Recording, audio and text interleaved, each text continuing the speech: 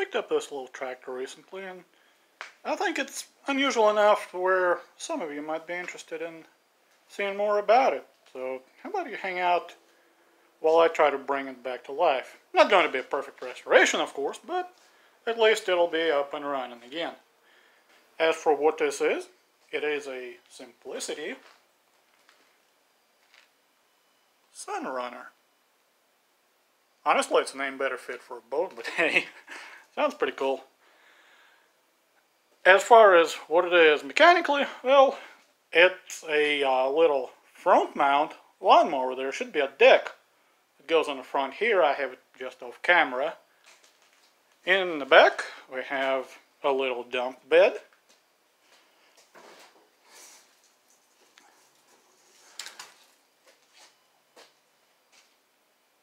Then under the bed, there will be a battery compartment. And also on the back here, behind the battery, would sit a couple of counterweights. But they're really heavy, and since I have to move this thing by hand, I took them off for now. As for what actually powers this little beast, well, in this particular case, it's a 12-horse Briggs & Stratton motor. Typical lawnmower engine. For the transmission, it is rather unusual since it is a hydrostatic with some kind of weird belt drive, and then it goes into a chain and who knows what all. I'll get into it shortly. Of course, on the other side of the hydrostat, we got a cooling fan, a bunch of wires, and oddly enough, a second tank. Now, these fuel tanks, despite looking like just a random addition, they are a factory thing. It's not just something that somebody put on this tractor. As for the controls, we got the steering wheel, which actually turns the back wheels instead of the front. And the way it does that is through a cable. Very similar to a boat motor, oddly enough. And on the front, the steering shaft just goes to a pulley. In addition to the steering wheel, up on the dash, we have a throttle control. And of course got the ignition key, which does nothing at this time. Got a forward, reverse, gear selector, range selector for lack of a better word. And of course, the brake pedal. Last but not least, got a couple of levers. This one on the right side is for the lifting the deck. And this one on the left is for engaging the PTO. And I believe the way it does it is simply by tensioning the belt. It goes to the deck. Now, before getting into the engine and into the mechanicals, let me take care of a couple of bigger issues, like the tires on the left side. Because like I said, I have to move this thing by hand, and it is rather heavy. Alright, got the tractor up on a little jack, and also took some of the bodywork off to make it easier to see. Now usually if this was a car or whatnot, I would absolutely put it on jack stands or something similar, wooden blocks if nothing else. But seeing that this is a small tractor and I'm not planning on crawling under it, I think just one jack will hold it. As a side note, found a data plate. Not that you can really read it, but it's there. For taking off the back wheels, all you need is a flat screwdriver. Get it into the C-clip. Pry off the clip. And then the whole wheel just comes off the axle, just like on most lawnmowers. Now this particular tire looks really rotten. However, after looking at the size, it is 4.10-4 NHS. I believe NHS just says not for highway service. Now, that size is very close to a regular little wheel used for hand dollies, hand carts, you name it.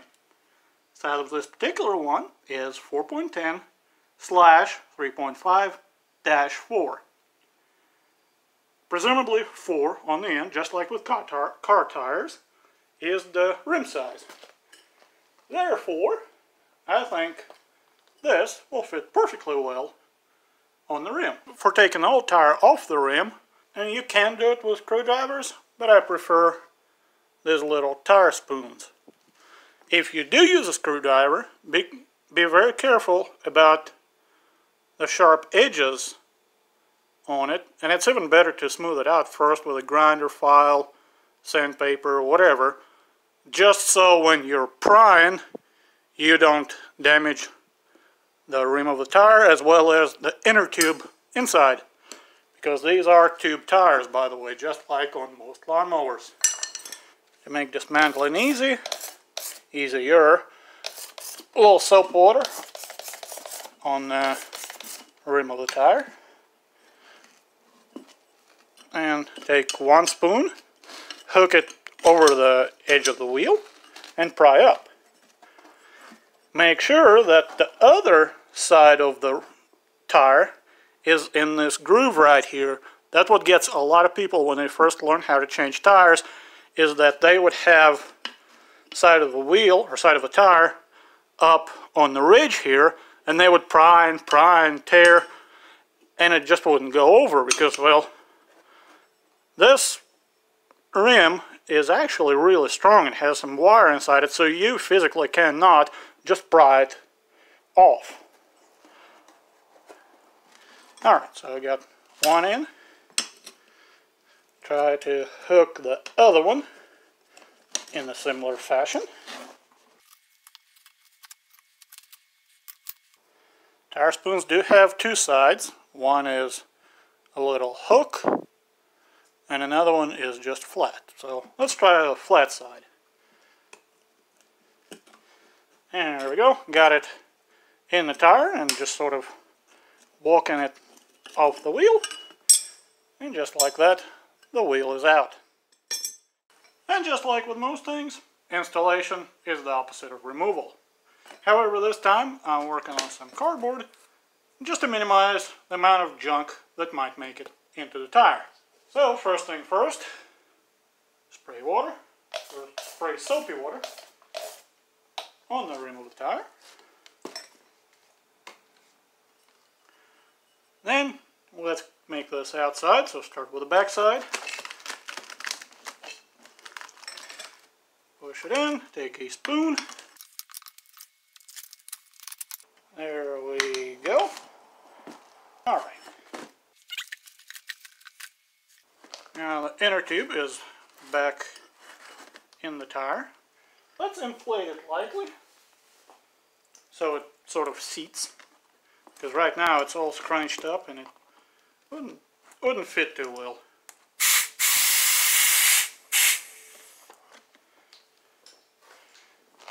There we go, a couple of PSI will do her. Stem is in the hole. Make sure it's pointed directly at the axle. If it's not, if it's at an angle, then once everything is mounted and the inner tube is inflated, it will actually hold it crooked like that, and it will tear around the stem. It will tear the inner tube. So keep it nice and straight. Put the edge of the tire in the groove. And now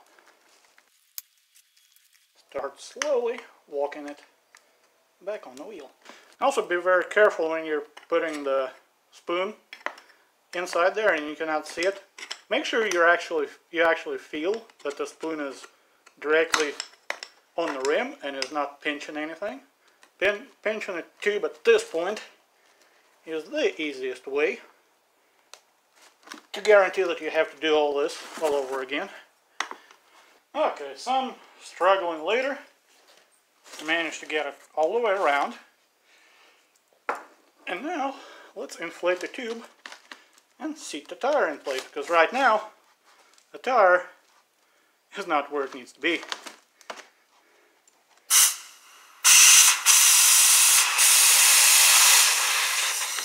No pop this time, but you can see that the tire is on the rim. There is no gap around it. And say it with me if you heard it before, installation is the opposite of removal. Take a clip off, slide the wheel back on, and put the clip back into place. Okay, good. Although later on I will put a washer in here between the clip and the wheel to keep this from moving around too much.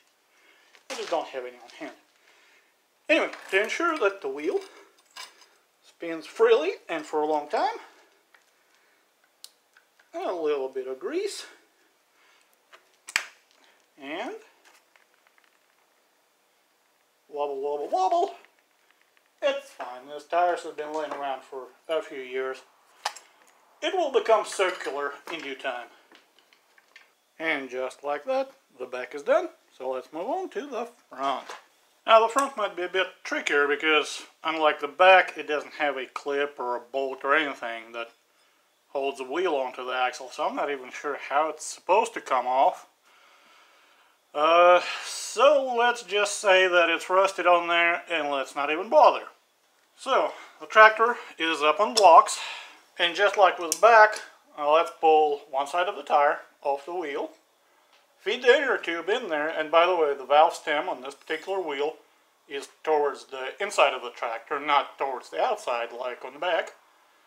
But still, get the side of the tire off the wheel, feed the inner tube in there, position the valve stem properly, put the tire back on the wheel, air it up, should be good to go.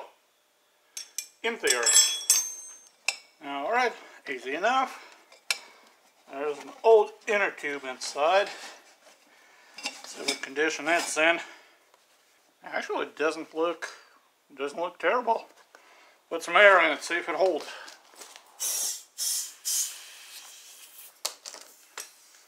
And nope.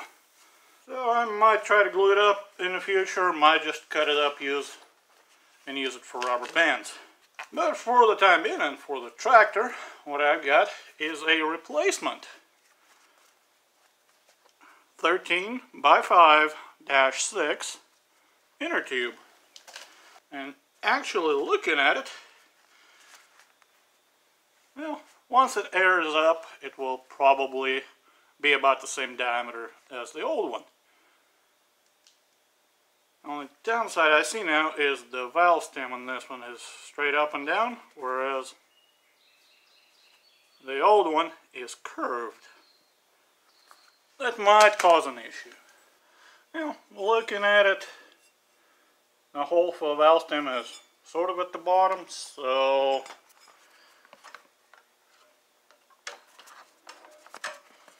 hopefully, maybe it'll be alright. Now let's put some air in the tube just to see where it wants to be.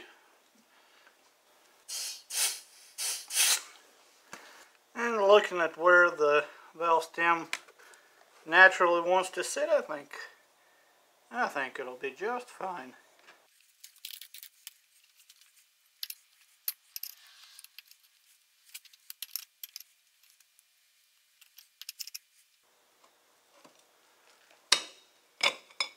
No, that was easier than expected. Okay, let's put some air in her.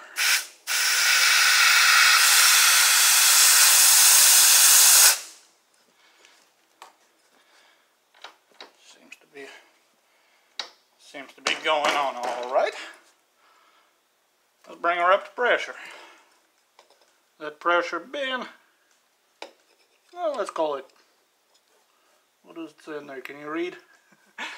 Well, let's call it 25. Usually tractor tires want to be around 20, but 25 for now would be fine.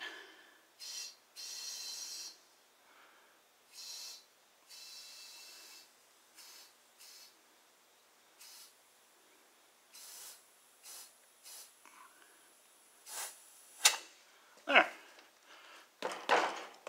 Perfect. Alright, now for the part that you've probably been looking forward to the most. Seeing if the thing even runs. But first thing first, got a couple of battery cables. Usually you would have a positive red and a negative black. However, in this case, they're both black cables. What do?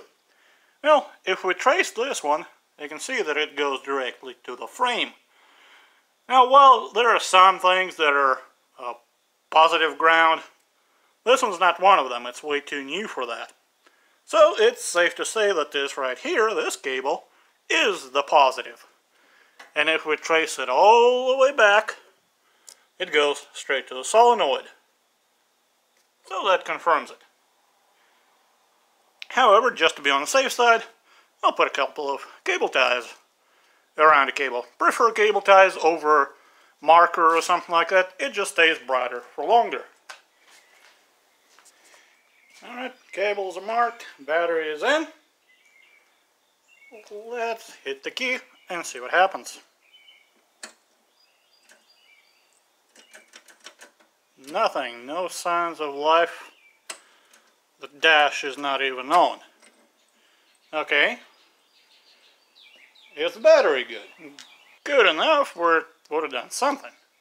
Okay, let's trace the cable. Does it go all the way? Does it go to the solenoid? Do we have power there? Yes. Alright, now do we have a fuse box? Potentially. Alright, testing between a random grounded bolt. Looking for power. Nothing. Nothing. Nothing. And nothing. And nothing. Alright. And by the way, aside from a couple old wasp nests, there is no fuse box back there either. But what do we have here? Looks an awful lot like one of those self-resetting thermal breakers. Okay, is it bad by chance? One side. Oh, we got power there.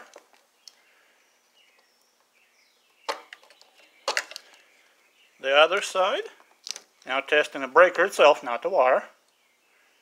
And we get nothing. So that's the problem right there. This breaker is out of commission.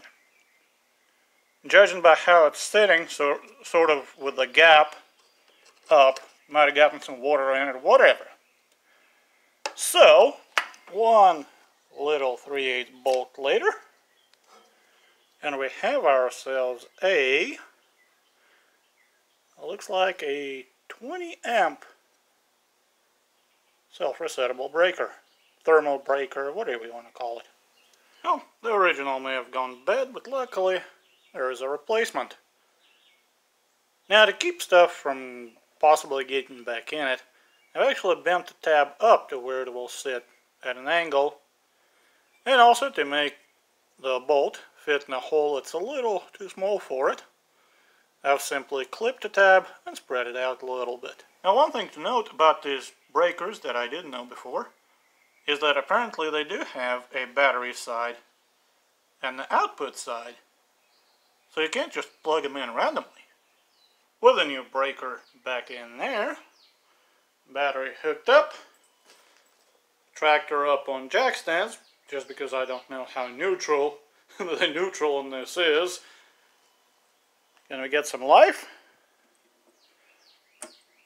Got dash lights. What about the motor?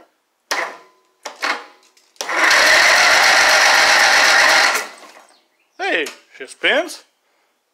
Now before seeing if she'll run, let's see if she got any oil. And the survey says, well, she got some. Enough for now.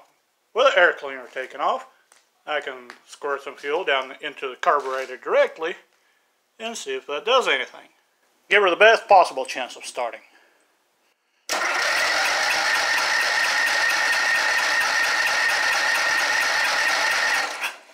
Nothing. Well, that's unfortunate, but let's see if she at least has spark. And unlike some brave people, I'm not actually going to hold the thing. They'll plug in a spark tester, ground it. Let's see if she sparks. Yeah, not the strongest, but should be enough. And that also shows me that none of the safeties and things are active. Which, by the way, this right here is a safety switch that would have gone to the seat. It's bypassed for now. Give her another try.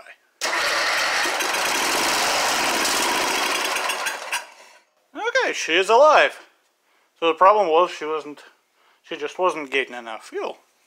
Alright, well, she is a runner, and it seems like the fuel pump is pulling fuel. So, let's put some gas in one of the tanks and see if the hydrostat works.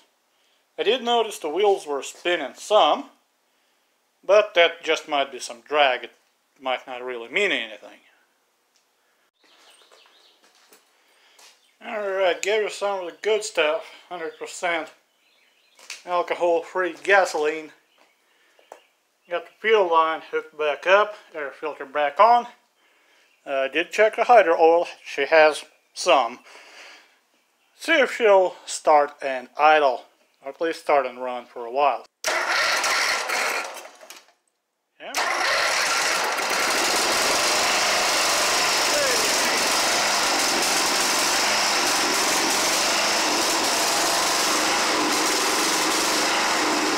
Bringing her down to idle.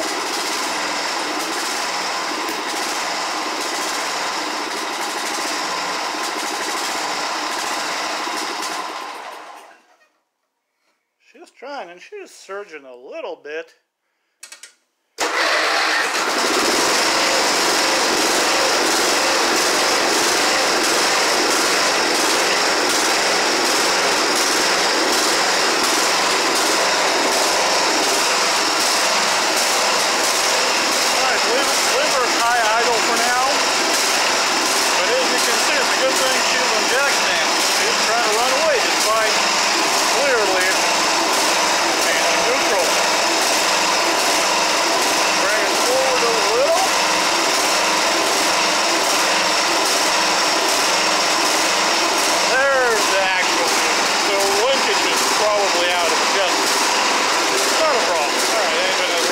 Bit, so I drop the RPM, make it a little easier for you to hear what I'm saying. But while she's up, just change the adjustment differential. So let's give her a little bit of much needed lubrication.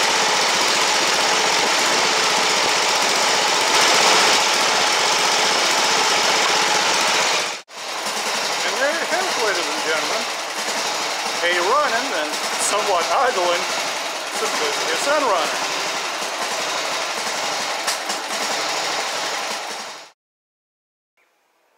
You didn't think I'd just leave without taking you for a little ride, now did you?